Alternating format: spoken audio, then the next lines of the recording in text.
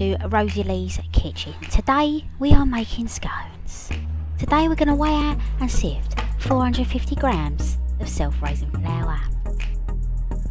Now, I was walking around my kitchen just looking for a bowl here. Yep, there we go, plopping it on. Getting me a little rescale.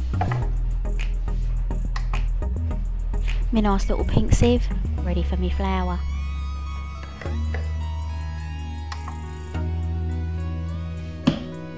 Popping over my flour, getting me a little scoop ready, try not to make a mess, and scooping it in lovely.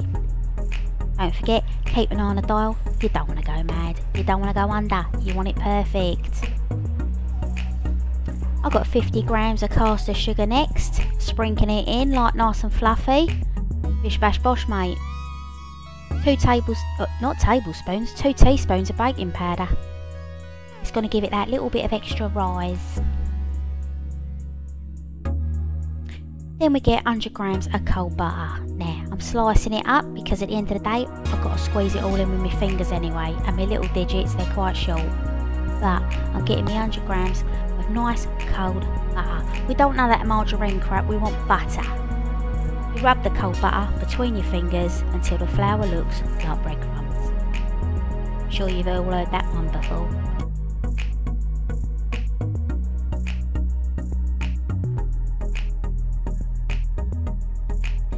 Once your mixture looks like breadcrumbs, you want to put it to the side, open 2 eggs and then add the rest with milk until you're up to 300 millilitres of liquid. No more, no less, 300 millilitres.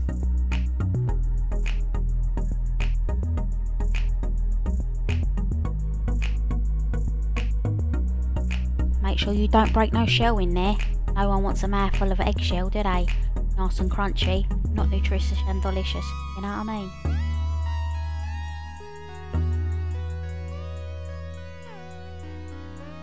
Just gonna fill up a nice bit of cold milk. For this recipe, I use semi-skimmed. Don't go full fat, you know, gotta watch the old waistline.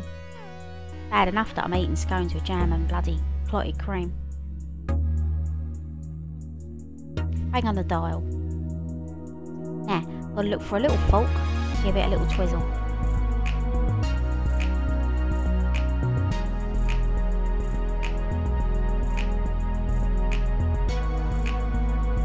I muted this segment, put a nice bit of music on, you don't want to hear that. Besides, the dog was in the background, whinging. He's always whinging. Now that you've got your mix ready, you want to save a little bit by putting a little aside because you want to glaze your scones at the end. And then add the rest to your mixture and then get you stuck in with your hands and give it a good old mix. It's going to be quite wet at first, but as soon as you mix it all in, you'll be sorted. A little bit of extra flour after.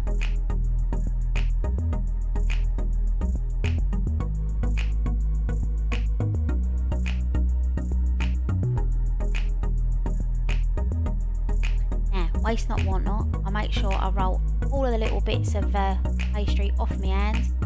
Don't want to waste none of that. It's all goodness. I say knead, it's not bread, but you know what I mean. You want your mixture to come together, all nice.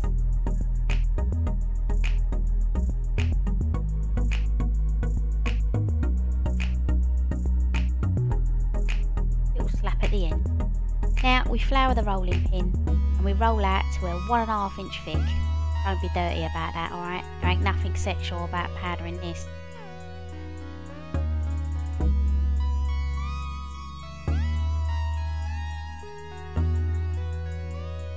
Your dough should feel nice and cold and quite soft. Flour your cutter, then cut out and add to your baking sheet.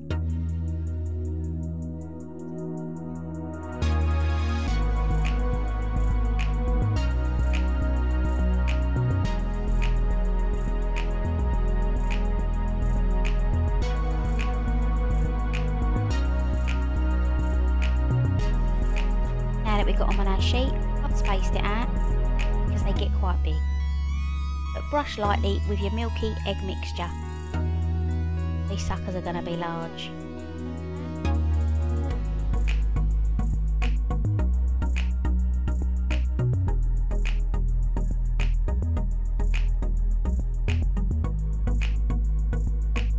Make sure you preheated your oven to 220 Celsius to 200 Celsius, gas mark 7 if you're using the gas, and cook them for 15 minutes, a little bit longer if you want them a bit crispier. Then we transfer them to a cooling rack straight from the oven. You don't want a soggy bottom, but be careful, they're hot.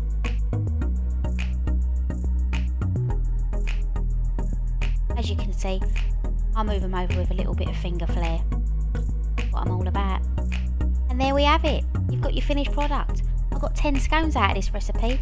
I hope you liked it. Thanks for watching. Give us a sub. It's free, you know.